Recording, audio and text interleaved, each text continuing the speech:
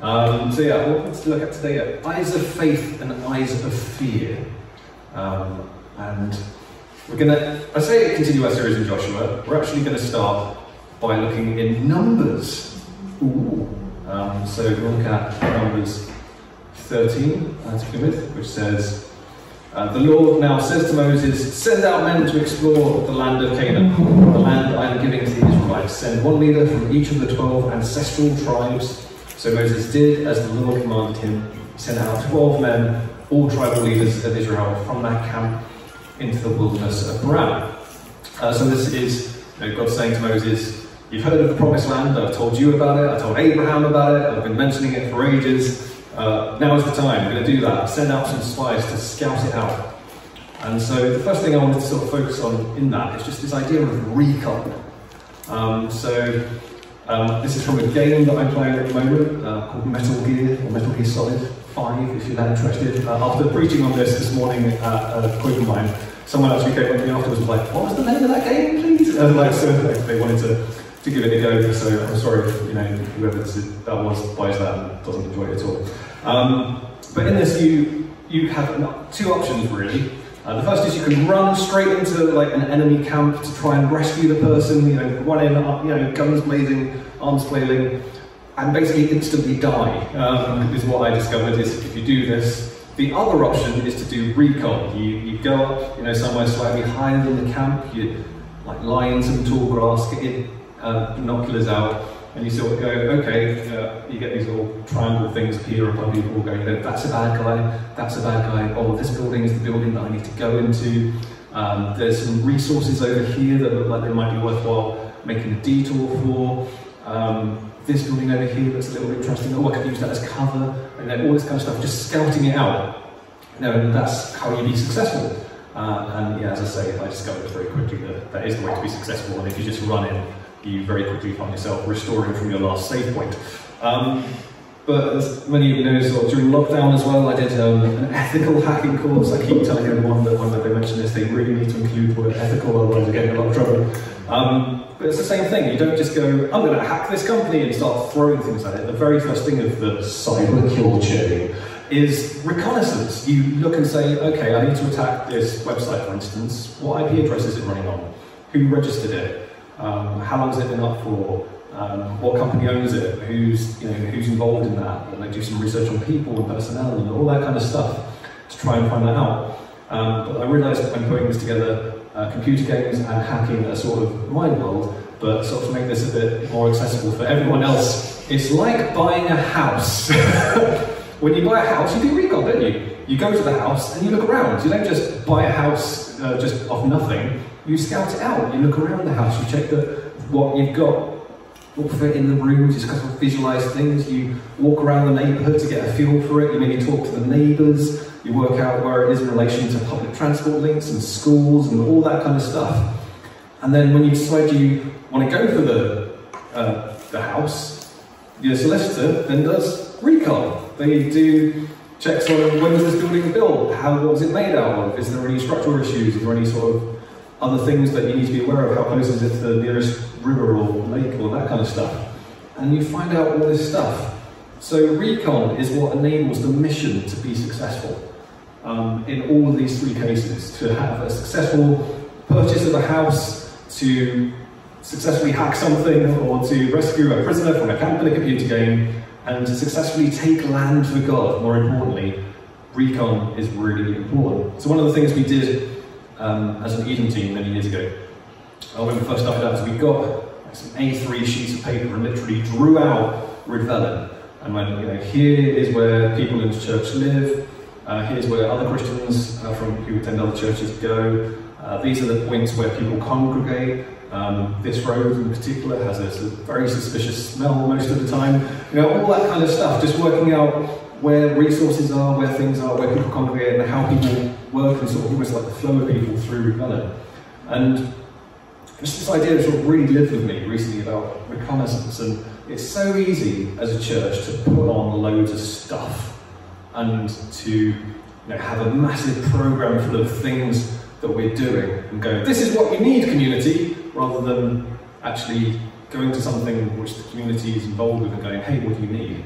It's sort of a different way of approaching things, like, you know, with line dancing and that kind of stuff. You can go, yeah, it's just something I do because it's fun. But equally, it's something you're going to. You're like a spy in the community, you know, finding out the needs of the community and what they need. It seemed like every one of the latest New Wine Leaders thing kept telling stories of when I went to the gym, and sort of saying, you know, how they encountered people and met people and had conversations with people at the gym. I've not been to the gym in about 4 or 5 years, so I can't tell you any of those stories. I can tell you that I did some gardening 2 days ago and now feeling horrible for it, so I should probably go to a gym. But I know for us, sort of before lockdown and before Heather started cutting my hair, we had a lady who lived in our street and used to come and cut my hair. But that was great, because she would tell us everything that was happening in our street. There'd be all these sort of stories of, hey, did you hear what's going on with number 12 and all this kind of stuff, and all this. It's like, oh no, I didn't know that. What was that? What that noise was at midnight? I had no idea. You know, find out what was going on. And so it's important for me to think that actually, for like God to say, go do recon to the people of Israel, it was important. If it wasn't important, he wouldn't have told them to do it. So for us, it's important to have that sort of, not just let's put on loads of stuff as a church, but let's infiltrate our community almost, and find out what's going on, find out, you know, where people need to be rescued from, what the buildings are that are holding hostages, what the resources are that we can use, all that kind of stuff. You don't have to stick, you know, red triangles above people's heads or anything, but, you know, we need to know what is going on in the community that we're called to serve. So anyway, these 12 spies go out, look around for 40 days, and then they report back. So picking up in Numbers 13, verse 27, it says, "We entered the land you sent us to explore, and it is indeed a bountiful country, a land flowing with milk and honey. Here is the kind of fruit it produces." I really love that. It's like they're just on, and here's a banana. You know, it's just a random goodie fruit. I don't know what fruit it was they were producing, but it's just like, here's some fruit. Anyway, that says, "The people living there are powerful, and their towns are large and fortified. We even saw giants there, the descendants of Anak." And then skipping ahead to 31, "Can't go up against them, they're stronger than we are." So they spread this bad report about the land among the Israelites. "The land we travelled through and explored will devour anyone who goes to live there. All the people we saw were huge. We even saw giants there, the descendants of Anak. Next to them, we felt like grasshoppers." And that's what they thought too. So question one. Oh, I forgot to do that, my bad. Question one, is that report, are they looking with eyes of faith or eyes of fear? Fear, yeah. But there was one guy, so if we backtrack a little bit to verse 30, there's a guy called Caleb who says, "Shut up! Let's go take it, let's do this." He looks and says, "We can certainly conquer it, we can do this." He's like, "Quiet down everyone else, we've got this." And then if we skip ahead a bit more to verse 6 of Numbers 14, it says, "Two of the men who had explored the land, Joshua, son of Nun," Joshua that we're looking at, Joshua, "and Caleb, son of a guy whose name I can't pronounce, tore their clothing," which I find it weird that they always used to do that. They must have got through so many clothes if every time something upsetting happened, you tore your clothes and chucked ash over yourself. They must have just had like a wardrobe full of tattered clothes. They said to all the people of Israel, "The land we travelled through and explored is a wonderful land. And if the Lord is pleased with us, he will bring us safely into that land and give it to us. It is a rich land flowing with milk and honey. Do not rebel against the Lord, and don't be afraid of the people of the land. They are only helpless prey to us. They have no protection." Wait, let's go out. Yeah. "They have no protection, but the Lord is with us. Don't be afraid of them." So what are we talking about this? Eyes of faith or eyes of fear? Faith, yeah. Very helpful when your tablet turns off halfway through. So, next question, what's the difference? Why did Caleb come back and say, "Yeah, we got this," and the other guys go, "No, there's no way we can do that"? Is it that, you know, he was sleeping while the giants were walking by? He was just taking a nap and didn't see the giant people that were walking around who were really scary? I don't think so. I think he probably saw the same stuff. For me, Caleb's confidence is revealed in this part of the verse where it says, "And if the Lord is pleased with us, he will bring us safely into the land. They had no protection because the Lord is with us. The first guys who were like, oh no, we can't possibly do that, say exactly that. We can't do it. There's no way we can. There's no way we can. In our own strength, in our own power, there's no possible way that we can do this. Whereas Caleb looks at the same giants and goes, well, they're a bit scary, but I know a God who's bigger and scarier, and he can take them out. I know a God who takes down giants with a small child and a sling. You know, I've got an amazing God who can do incredible things. So his confidence isn't in his own strength, he's confident in God, that he worships a bigger and stronger and more powerful God, and that if they're up against that God, they don't stand a chance. What's interesting is that at first it just seems like it's Caleb who is sort of, yeah, we can do this, and then suddenly Joshua gets a name drop as well. But it shows that sort of looking with eyes of faith is maybe a little bit contagious, that some people will go, actually, yeah, and sort of, you know, jump on the bandwagon and such, and go, yeah, maybe we can do this, and like just need a little bit of encouragement maybe to see things through the eyes of faith rather than through the eyes of fear. It does say in verse 10, the whole community began to talk about stoning Joshua and Caleb, which is not ideal, but it does speak to the fact that as Christians, sometimes we'll look at things with eyes of faith, and there will be people there going, no, you're nuts, you're wrong, you can't possibly think that, what are you doing that for, you're mad. And I doubt, or I hope they're not going to try and stone you to death. That would be pretty extreme, but you will certainly come against opposition and people going, no, you're wrong, what are you doing, you're mad. So, speaking of looking at something with eyes of faith and people thinking you're mad, we have this thing. You know, so as a church, you know, we prayed about this building for ages, and we went for it despite the fact with earthly eyes there was no possible way we could afford it. We couldn't afford a mortgage because we wouldn't be able to afford the repayments. Have you had one of Ryan's line to doom things and trusting me to yet? They're fun. So he does this chart, sort of, this is the point where the church's money will run out. And we've never ever hit that. It's always sort of gone on with it. Sort of in 3 months, the church will cease to exist kind of thing. In 2 months, like tomorrow, and it's never been that bad. But you know, we looked at that. There's no way in earthly terms we could afford this. We can't do repayments. We can't get loan. We can't get a mortgage. We're a small church, but we knew that God had already spoken to us about it, and you know, prompted us. And every time we walked past it, we were all dreaming and going, "Oh, wouldn't it be lovely?" And then I had this whole thing about reaching a community. You need to reach 10% of that community, and at the time it was 335 people. And when we went and met in the building doing the Alpha course for the first time, and the manager ran up to me and said, "Would you like to buy a building?" Pretty much as I walked through the door, it was like stunned me a bit. We then spoke to the owner who wanted to sell it to us for 335,000, and I kept getting woken up at 3:35 in the morning and looking at the clock going, God, I get this, but please can I go to sleep? Thank you very much. So you know, we had this experience, we thought God is in this. So despite the fact that with earthly eyes and with potentially fearful eyes, we could have looked at that and gone, no, there's no possible way, we went for it because we felt like God was in it. And so even now with the building, it's like every time I walk in there, I have to make a conscious choice. Do I look with eyes of faith or do I look with eyes of fear? Because there's so much in there that still needs doing. And you know, I was hoping we'd be in by this point and all that stuff. But every time I walk in and go, no, God has started something here. He has given us this building. He finishes what he starts. And he's got a good plan and a good purpose for this building and the church in it. So I have to make a conscious effort to do that. Especially if there's sort of little scurrying noises that freak me out, which we haven't had in a while, thank you. So next question, what's God's response? So you have these two responses. You have the spies who have come back going, no, there's no possible way, there's big scary things there, I don't like it, and Caleb and Joshua are going, no, we can take it, it's fine, we've got God on our side, who can stand against us? So let's try and see what God's response to this whole thing is. So from verse 10 of Numbers 14, it says, then the glorious presence of the Lord appeared to all the Israelites at the tabernacle. And the Lord said to Moses, how long will these people treat me with contempt?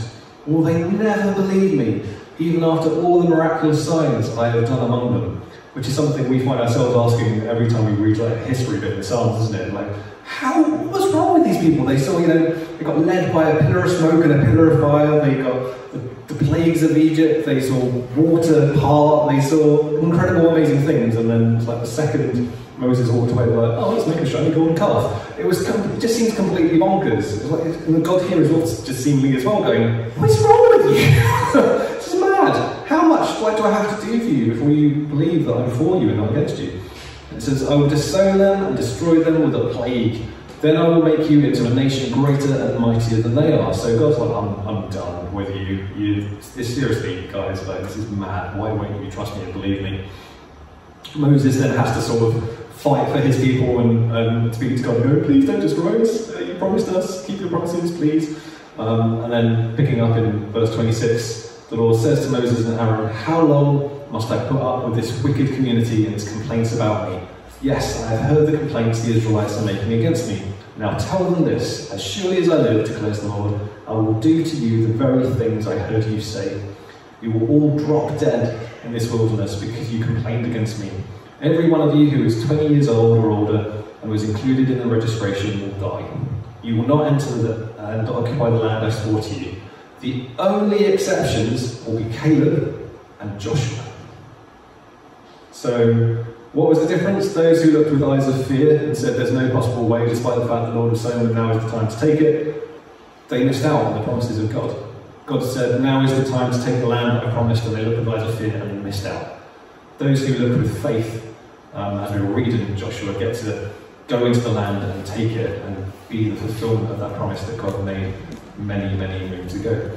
One of the things I realised reading this time around, which I've never picked up on before, was that how long did the spies scout the land out for? 40 days. And how long did they wander around the wilderness? 40 years. Yeah, so it was a year for every day they chose to look at what God had promised them and say, nah, God's not got this. I thought that was really interesting. So now, finally, I did a good job putting that up. Get to Joshua. Get to the point where we're actually looking at this book rather than Numbers.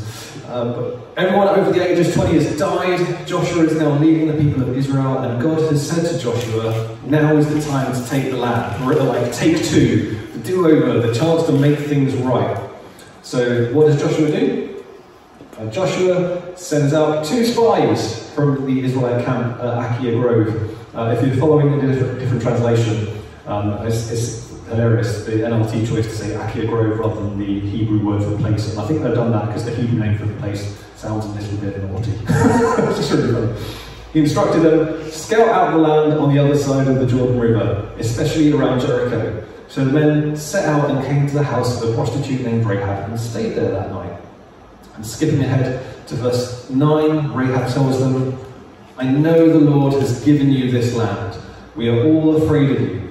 Everyone in the land is living in terror, for we have heard how the Lord made a dry path for you through the Red Sea when you left Egypt, and we know what you did to Sihon and Og, the 2 Amorite kings east of the Jordan River, whose people you completely destroyed. No wonder our hearts have melted in fear. No one has the courage to fight after hearing such things. For the Lord your God is the supreme God of the heavens above and the earth below. So, I missed those again. Sorry. So what's their report? What do they say after having this conversation with Rahab and going back to speak to Joshua? They say, the Lord has given us the whole land, for the people in the land are terrified of us. So eyes of faith or eyes of fear? Eyes of faith. They look and say, God has given us the whole land. So the first spies look with eyes and say, there's no way that God could possibly do this. There's no possible way. There's no way. We can't do this. We can't do it. And these guys, the spies here, say, not just God can do it, but God's done it. They look and say, wow, God has actually already caused their hearts to melt. They've sapped their courage. Their will to fight has been torn away. We've basically won it already, because if we go in now, they just run away scared. So what's changed? You could think, 40 years have gone by. Is there a chance that the giants died off and things have all been a bit easier? People have got smaller, their blades have gone rusty, I don't know. But basically, everything is pretty much the same 40 years later as it was the 40 years previous. There's still the various nations that are inhabiting the land. The giants, as we find out later in Joshua, are still there. So not really much has changed, and it's important, I think, at this point to say it's not like the power of positive thinking. It's not that they're just like, yeah, we can do this out of nothing, and they're sort of mustering up courage. What they're doing is trusting in God, and trusting that what God has said He will do. It's not, yeah, we got this, it's God's got this. God's promised, and we're going to trust that God is not making it up. During the prayer mission, when we were down at the Methodist Church, when the Korean guy was speaking there, we were saying about Peter walking on water, and how, when Peter took his eyes off Jesus and looked at the waves, he started to sink.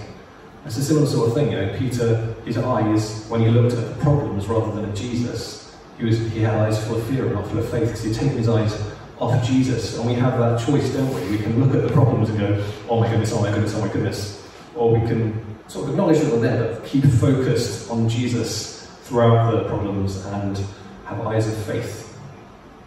And we looked in 2 Corinthians about strength and weakness, Paul saying all the time about how God's strength actually shows best in weakness.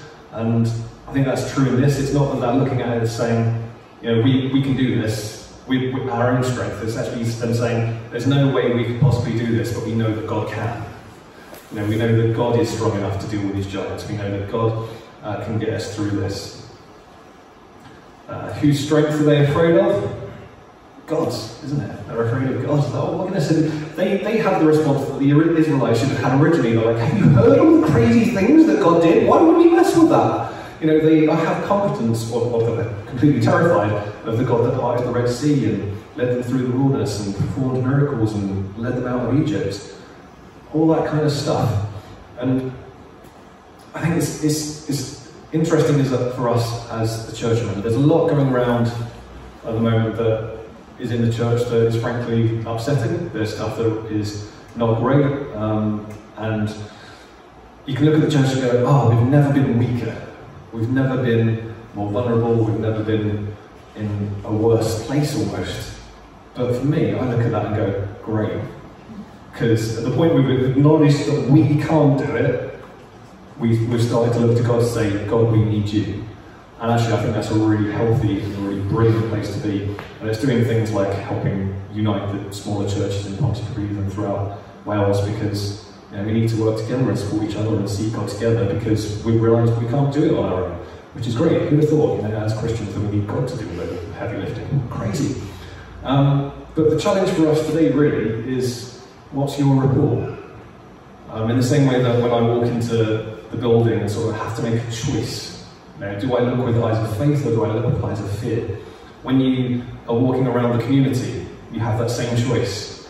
Do you look around and see unbeatable giants? Do you go, oh yeah, no, the ground is far too hard, God will never reach those people, or the youth are too crazy and out there, God will never break through, but there's such a bad drug problem, or whatever it is. You can look around and you can see all these giants, and you can go, oh, there's no possible way. Or you can go, I know a God who slays giants.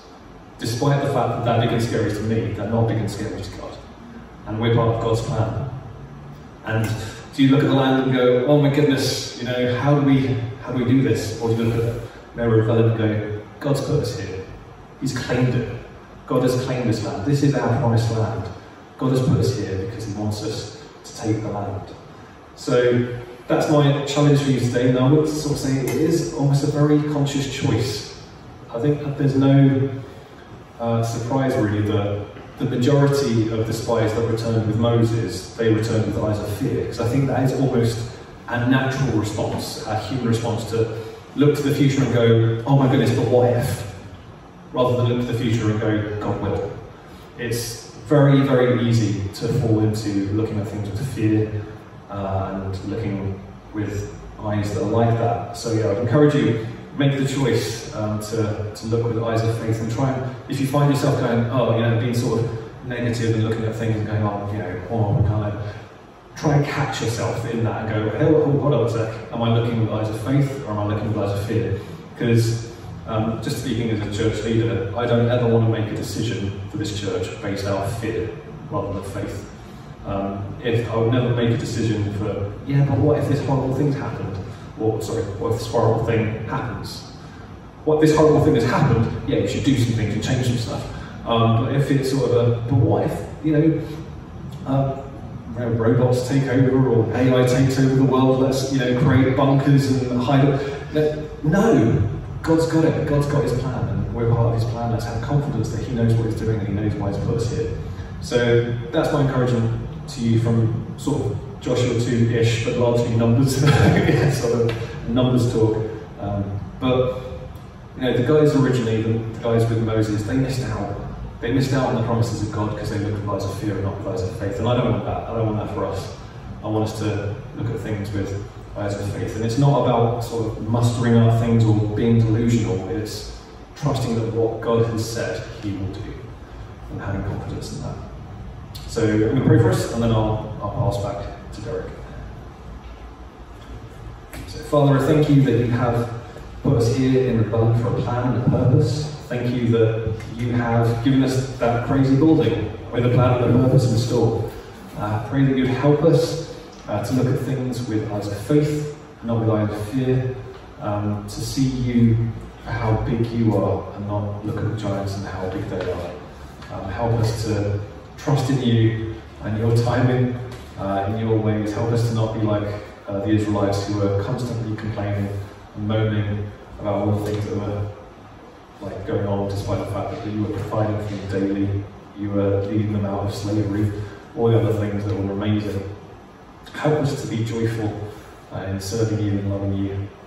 May we look ultimately with eyes of faith and not eyes of fear. Help us to worship you with all we have as Derek continues to lead us. Bless this time. Amen.